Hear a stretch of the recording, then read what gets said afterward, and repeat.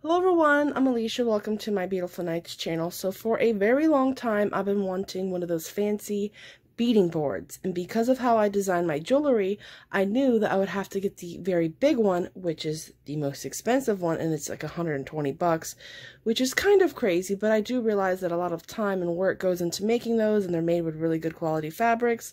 And so I decided I'm going to try and make my own beading board and see how it goes. And if it doesn't go well, I'm probably just going to end up buying one. So I've actually been collecting materials to make this over the past year. And one of the things that was holding me back from making it was the fabric that I have to put on the back of the board. I actually thought about not covering the back of the board. And finally, I just decided that I'm going to use this here, which is actually a dusting rag, because this is going to be on the sides of my board. So everything I'm using to make this is pretty much recycled from something else. There's only one thing here that I bought for this project, and that's this here. And I'm going to go over everything with you guys and tell you what I'm using. But I thought maybe I should film this because maybe I would inspire you to make your own beading board with similar materials. Chances are you're not going to have the same thing I'm using, but maybe I'll inspire you to make your own using something similar to what I'm using. Or maybe I'll make this and there will be something about it I don't like, and I could tell you guys about it, and then you could do it differently. I don't know. I just thought I would film me doing this. Now, here's the thing. I don't have a tripod anymore. It broke a long time ago, and I never got a new one because I actually rarely ever used it, because the tripod I used to film my videos is attached to the wall at my desk. So I'm thinking I'm going to have to film this on my bed. And I'm not going to be able to show me doing everything. So I think what I'm going to do is I'm going to tell you what I'm going to do it. I'm going to turn the camera off, do it, and then come back and show you how I did it and tell you how it went, the parts of this video. So keep watching and we'll see how this goes. Okay, now I'm going to go over the materials with you guys and tell you about everything I'm using. So, like I said, everything here is pretty much recycled from something else. Only thing I bought for this project is this here, and this stuff I already had. So, the whole thing that got me going on this project is this foam piece here, and I'm not going to lie to you, I got this out of the trash. And no, it was not my neighbor's trash or anybody else's trash. It was my own trash. Somebody in my household threw it away, and I saw it, I'm like, oh my god, I can use that for a beadboard. So I took it out of the trash, and luckily it was on the top of the trash, and it's very clean. It's just collecting a little bit of fuzz here and there. So anyways, this is about 1/2 inch thick. It's foam, and the top is covered in black velvet, which is awesome because, as I've told you guys, some beads like to stain fabrics, Picasso beads, and that's one of my favorite beads to use. So I thought this would be perfect for a beadboard. So I did not cut this. This is the exact size as when I found it, and I'm thinking that it's probably from some kind of packaging, maybe like a perfume box or something. Anyways, this foam pad was my whole inspiration for this. Now, if you can't find something like this, I was thinking when I went to the Dollar Tree and I got this steering wheel cover, that's what this is, a steering wheel cover from the Dollar Tree, I saw beside that these microfiber cloth things, and I thought that that would also be a really good surface to bead on, but you will want something underneath, some kind of padding. So again, I was also thinking maybe you could get foam from something else. I don't know, I'm into recycling stuff and making something else out of it because I've always thought that was an awesome thing to do. But maybe you guys can find something to replace my foam pad here. So as I said, this is a steering wheel cover from the Dollar Tree. It comes in a bunch of different colors. That's the one that I liked the most. And this board here is 1/4 inch plywood. This is also recycled from something else. It was packaging that was in around a 200-gallon aquarium. For some reason, they boarded it, so I saved the plywood from that. And this is a dusting cloth, which I was going to use just another piece of fabric. And I have scissors here. These are serrated, so they cut through a lot of incredible things like this insulation here. I'm not sure if I'm going to need the tacky glue for this project or the spray adhesive, because I'm thinking I'm going to have to use a spray adhesive to spray my board, and then I'm going to put my fabric on the board, but we'll see how that goes. So I have this here. My mom, she gets medicine that comes in the mail in a cooler, and they've always sent it in a styrofoam cooler, but lately they've been sending it in this weird insulation stuff here. Now, it did have plastic on it. It's really thick. It's like 1.5 inches, but it said on the bag that this can be reused for all kinds of things, like even a dog bed. So I had the idea to use this to stuff the edges of my beadboard. So this was all one piece, and I cut it in half, and then I wrapped this around my board, and I realized it was too much, so then I cut it in half again, and I just took a permanent marker, and I drew a line down the middle, and I cut it with my scissors, and oh my gosh, these scissors are incredible. They're serrated. I could not have cut this with a regular pair of scissors. I was only able to cut it with these here. So what I think I'm going to do first is I'm going to take this board and I'm going to go outside and spray it with the spray adhesive, and then I'm going to stretch my fabric out and stick it to the board. This is going to be the back of the board. Alright, I'm back. I sprayed the glue onto my board and I stuck my fabric down, but I have to tell you, I'm not crazy about the spray glue. It's not working all that great. It is kind of lifting on the edges. So I think I'm gonna tuck the fabric on the back side and staple it to the board so it sticks better. I'm not really worried about the back of the board because it's gonna be touching the table, and I'm never gonna be flipping my board over because it's gonna be covered in beads in the top. So I'm not really worried about the back of the board. I just wanted to cover it with fabric. I didn't want wood exposed. So anyways, I'm not crazy about the spray adhesive, but I'm going to tell you guys what you should do, because I've done this before and I was going to do it this time, but I wanted this to be a quick project because I'm filming this and it takes a while to dry. So this is what you should do. Before, in the past, I made a necklace display, also earring display. It's 2-in-1, and I use it a lot when I take pictures of my jewelry.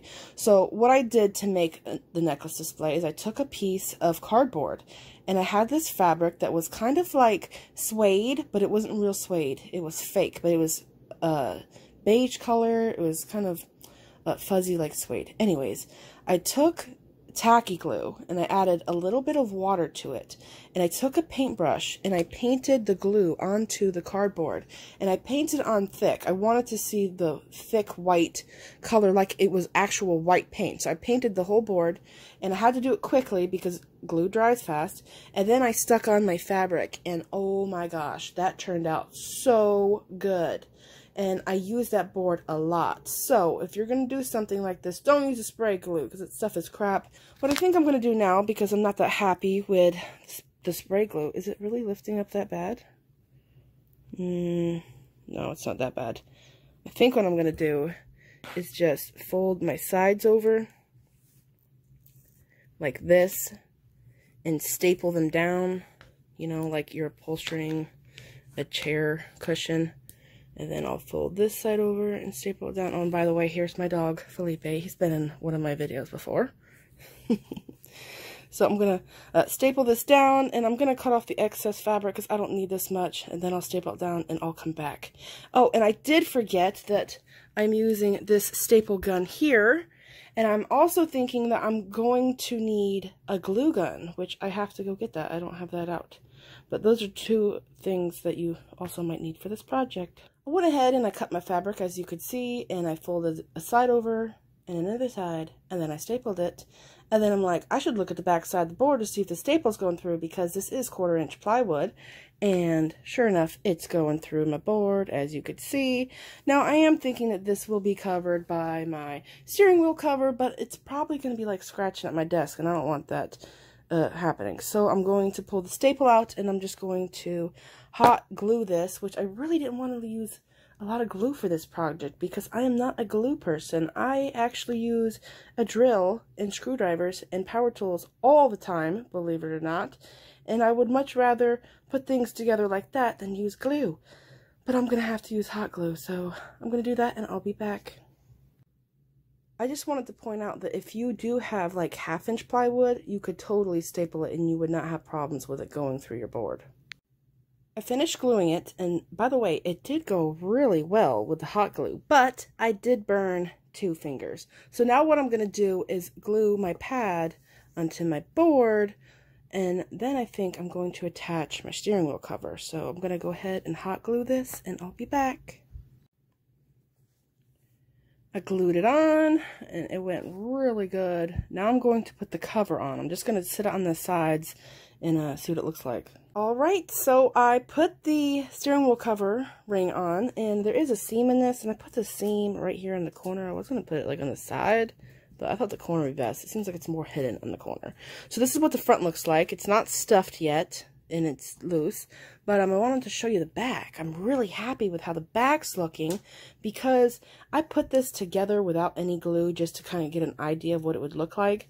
And this was kind of a pain. It was moving so much, but because I have fabric on the back of this board, which I didn't before, and because I have the pad glued in place, this is actually staying really nice for me.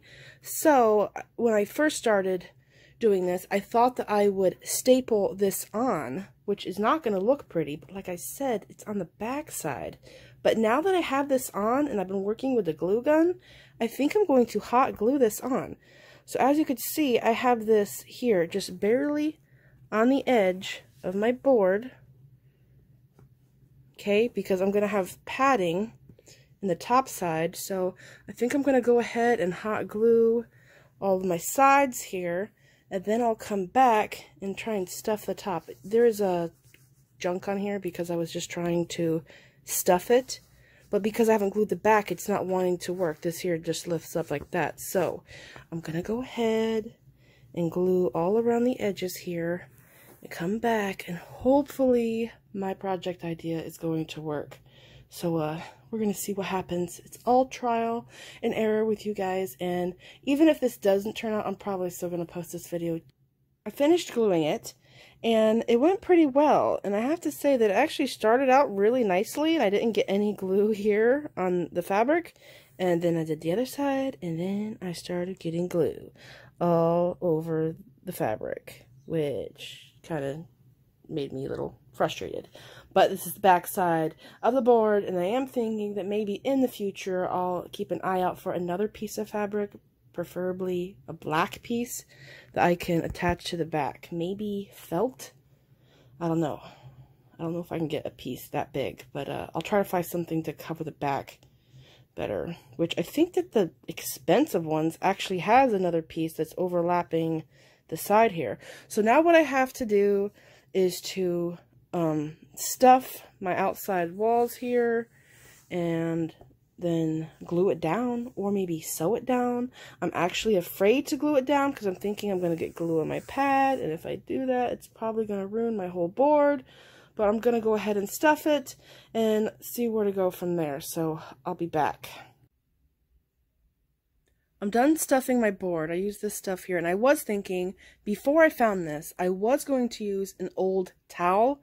I was going to roll the towel up, wrap it around the side, see how long it needed to be, and then cut it, and then I was going to stuff this with a rolled up towel. But now I'm using this. But if you can't find something like I'm using to stuff this with, you could totally use an old towel. So I, as you could see, have a lot of fuzz all over here. This is from the stuff falling apart. I'm just going to clean it up with a lint roller when I'm done. And I'm thinking what I'm going to do is probably glue the corners first, each corner, make sure that they're tacked down. And I'm going to take my time because I'm really worried I'm going to get glue on here. And actually, I'm thinking this fuzzy stuff is probably going to prevent the glue from sticking to the mat so much. So I don't think I'm going to clean this up. I think I'm going to leave it fuzzy in case I drop glue. But maybe what I should do is just put a piece of paper down right here while I'm gluing. So if I drop any glue in the paper, it's not going to get in my mat. So I'm going to take my time and hope this goes well. By the way, this is the very last step for my bead board, and I'm all done. So I hope I don't get any glue on this, because this is something I've been wanting to make for a long time, and I'm really worried that I'm going to get glue all over my mat. Man, it'll totally ruin my project if I do, so let's see what happens. Here it is, my finished bead board, and as hard as I tried, I still got glue on the pad. If you look, I have a big ooze right here, and I tried so hard. I'm telling you, I probably spent over an hour just going slow, taking my time, trying not to get glue on it, but I did. And because it's black, it does stick out more. If this mat was a different color, it probably wouldn't even be that noticeable. And I think that I actually started gluing it right here, and if you look, maybe it's because I'm a perfectionist. the things that I make. If you look over here, it's really thin, and as I went on gluing it, it got wider where I had more fabric coming over the edge because the glue was seeping. So yeah, I am wondering if I glued this side down first, because I glued this down first. Remember, I glued the back first? Maybe if I glued this down first on this side and then flipped it over and stuffed it from the back and then glued the back shut, maybe that would have been better. But then I thought, well, right now looking at this is really flat. There is like no padding back here, which is how it's supposed to be. And then the top is not like that. It's very cushy and raised on the sides, which is how it's supposed to be. So, I don't know. I tried my best, and this is what I got. I'm probably going to end up just buying one of these. But one thing's for sure, my cat is going to love this. He's going to think this is a cat bed. So if I do end up buying a nice one, then I can just give this one to my cat. I hope you enjoyed this video. Hopefully it helped you or inspired you in some way to make your own beading board or cat bed. And yeah, this is my very sad attempt at making my own. And you know what would make me happy? If you liked this video, gave it a thumbs up, left me a comment, subscribed so you could see more of my videos, make sure you click the bell button so you get notified when I upload new videos, and like me on Facebook. And don't forget to share pictures of the jewelry you've made from my videos on my Facebook page, and follow me on Pinterest. And you can also follow me on Instagram and tag me in the pictures of the jewelry you've made, or your beading boards or cat beds that you've made. And yeah, thanks for watching. Bye.